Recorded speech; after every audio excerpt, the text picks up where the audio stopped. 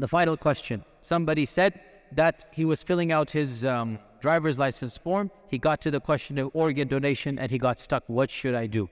Is organ donation halal in Islam? Last year, the Fiqh Council discussed this in our annual meeting, and we released our fatwa about organ donation. And the Fiqh Council of North America, as you should all know, it is the senior most and eldest body. It's from the early 1980s it was formed, and it is a council that deals with modern issues and fatwas, and it is headed by some esteemed scholars including Dr. Muzammil Siddiqui, Dr. Zulfiqar Ali, Dr. Jamal Badawi, Dr. Yasir Auda. I'm also one of the junior members on the council. So we discussed this issue of organ donation, and we released a fatwa about organ donation, and we said that there are certain areas that are inshallah very clear halal, other areas that are very clear haram, and as usual there's a bit of a gray area. As for the clear halal, what is without a doubt acceptable is that a person donates an organ to another person. It is not a requirement that the person be Muslim. You may donate an organ to another person that is needed for the life or the stability of the other person, as long as the first person does not give his life up for the other person. You don't kill yourself for the other person. So the person can write in his will, when I die, you may give my heart to somebody who needs it. You may give my liver to somebody who needs it. While alive, you may donate that which you can live without, like your kidney. I don't think there's anything else, or maybe half of a liver, whatever the doctors know best, but you know, whatever you can live without, you may give to a person who needs it to live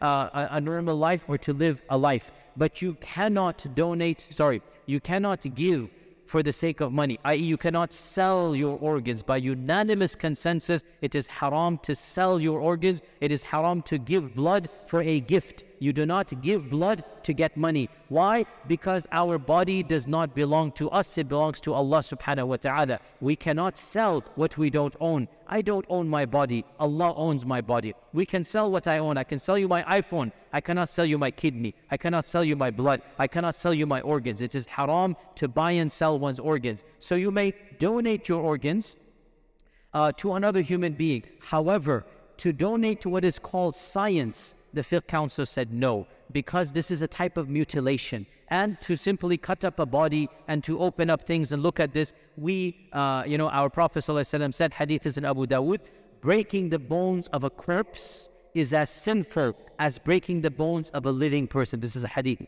And our Prophet ﷺ forbade mutilation even of the pagan enemies in the Battle of Badr. He forbade mutilation and cutting up the body and taking things out. This is a type of mutilation. So we do not do this to ourselves willingly. We do not do it to our loved ones. We don't do this. And that's why as well, autopsies, we try our best not to do them. But if the government requires, it requires. But we don't willingly just do it for no reason. We want to protect the sanctity of the body. As well, by unanimous consensus of all the fiqh councils of the world, reproductive organs cannot be donated. You cannot donate male or female reproductive organs. This is something that is not allowed to donate.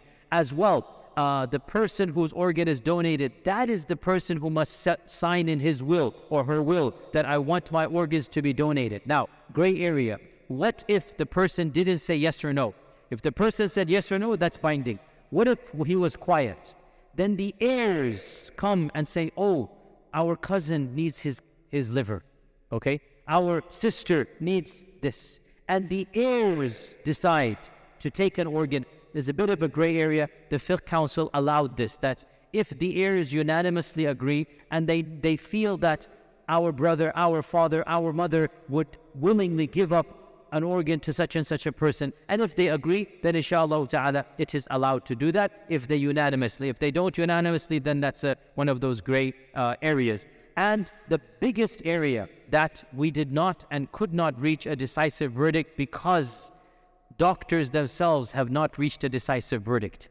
When does death begin and life end, such that you may take the organ out? Because I'm not a medical doctor, but from what I understand, there is this small gap of a person who's about to die that you need to take the heart or the liver or the kidney at a time when technically the heart's still beating, but the brain might be dead, for example, right? So you need to take it out and then, do that, and you're going to cause the death of this patient. This was a gray area because doctors themselves have not quite fine-tuned this. For sure, if the patient has died, you may take the organs out. If he said, you may take them out. But what if the patient is on that line between life and death? Can you take an organ that will cause the death, knowing that he's about to die? This is something that doctors themselves are discussing amongst themselves. So the Fiqh Council said we need to come back and look at this when we have more information. That is the only gray area that was there in the major in this regard. And with this, inshallah ta'ala, we conclude our Q&A today.